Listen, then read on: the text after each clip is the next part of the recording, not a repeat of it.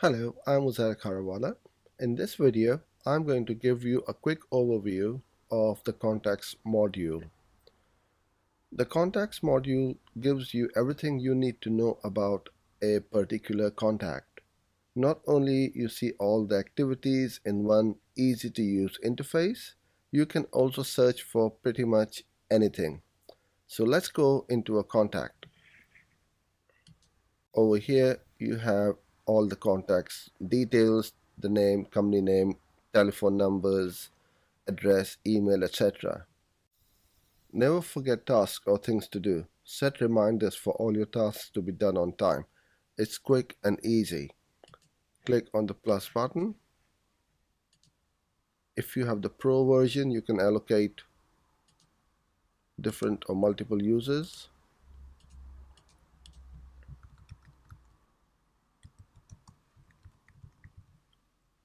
So we need to send a reminder for one of us to contact Ian Bell regarding this quotation. So I'm putting a due date,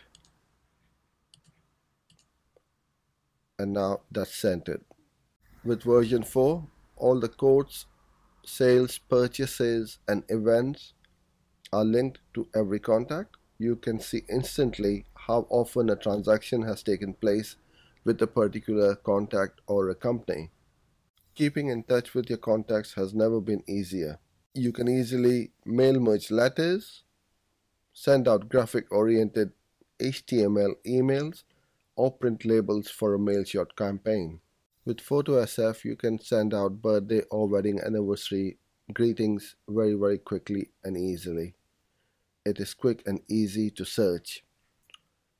With the campaign, allocate a lead or a contact to a particular marketing activity so you can track and measure the effectiveness of your marketing and advertising.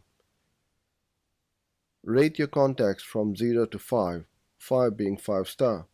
If you wanted to send a box of chocolates or a bottle of wine to your best contacts, you can search this within seconds and print a list of labels.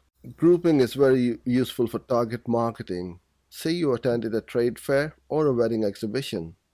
You receive a list of names and emails from the organizer, which you can import into Foto SF directly and group them and send out to only those contacts who visited your trade stand and not to the whole database.